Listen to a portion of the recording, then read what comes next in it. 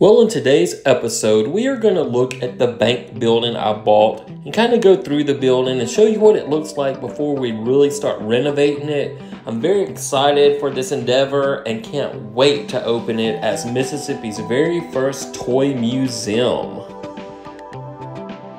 Hey everyone, my name's Chris. I'm a full-time beauty pageant director as my career, but in my spare time, I'm a huge toy collector. I've been collecting toys now for over 40 years. You can officially call me a toyaholic. Thanks so much for checking out my YouTube channel. My channel consists mainly of two things: beauty pageants, which I love, and toys, which I love even more. My dream in life has always been to own a toy museum. So it's finally happened. I've bought a building, and now I've got to move this massive collection and value it into the building. We're calling it the Toy Vault because it's an old bank building located in Crystal Sorings, Mississippi that actually has two large vaults.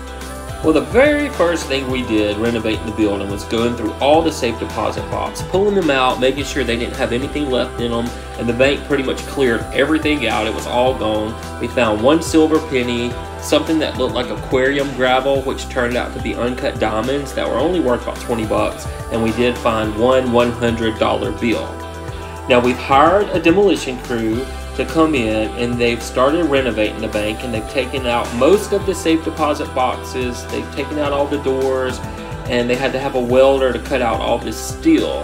We're keeping the vault doors because that's just keeping the integrity of the building, keeping the history intact. I want to gut out just some of the bank teller windows. This is what it looked like when we first moved into the building. It had 5 bank teller windows, and I don't know if these were original from the 20s or built in the 50s, but they had granite slabs on each teller window. And I did want to keep a couple of them, even though I couldn't keep all of it because we need the space. So ended up keeping 2 that we'll use as our checkout counter where you buy tickets to get into the toy museum. But you can see they're doing a lot of work. It's going to be great when it's finished, but it's going to be a long road. It's going to take another couple months to finish renovating. Then we have to get all of our display cases in, and we have to move all of our toys here and set them up. Here are all the safe deposit boxes we pulled out of the vault, and I'll end up selling these probably at our tomato festival for about $3 a box, so people can own a piece of the bank, keep a piece of the history for themselves.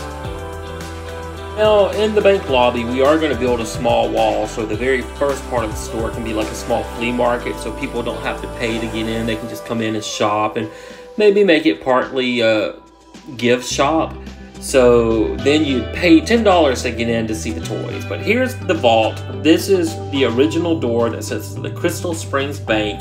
It changed to different bank companies throughout the decades, but Crystal Sorings Bank was the very first bank. Got this lovely piece of giant concrete here. I think we're just going to use as a podium to put toys on. And here's a little more money, some pennies in the corner. Don't worry, we'll sweep those up and put them in our piggy bank. But this is what the vault looks like after they've taken out all the safety deposit boxes.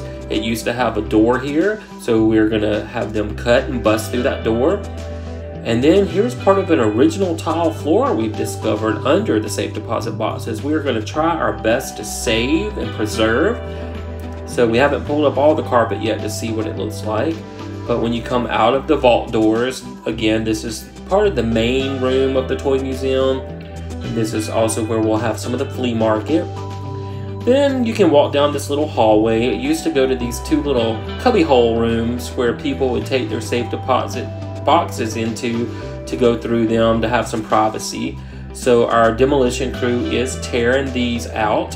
We're going to have to leave part of this wall here for support, and then we're tearing out this closet. And I don't know if we're going to paint this room or not. I kind of like how it looks 70s, but this might be the part of our toy museum that's dedicated to beauty pageants. We're going to have a small pageant museum in here because I do own the Miss America throne chair that I want to display. Now this was another back office. We'll also turn into a toy display room. I think we're going to put our video arcade games in here as well. And then it had another vault inside this room that's a smaller vault that back in the day they would keep all their paper files and filing cabinets before they had computers, so they would be safe from fire or tornado. And our demolition crew is busting out a doorway in one of these walls to connect to the lobby. So that'll be another walk-through room. We can display more toys. There's another little office space we'll display toys, and then we have 3 glass offices up here that we can also make specialty rooms, and then that just makes a circle or a square.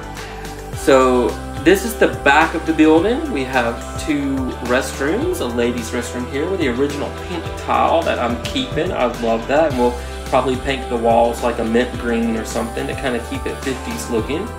But it has these little saloon style doors that are super cute. And then, like I said, we're keeping that tile. That's just too good to tear out. And then the men's restroom, it's more of a neutral color. It's got one bad spot there on the wall we have to fix, but it's in pretty good shape. So we'll hang a lot of cool men pictures and stuff in here and just make that a really cool place to see within itself.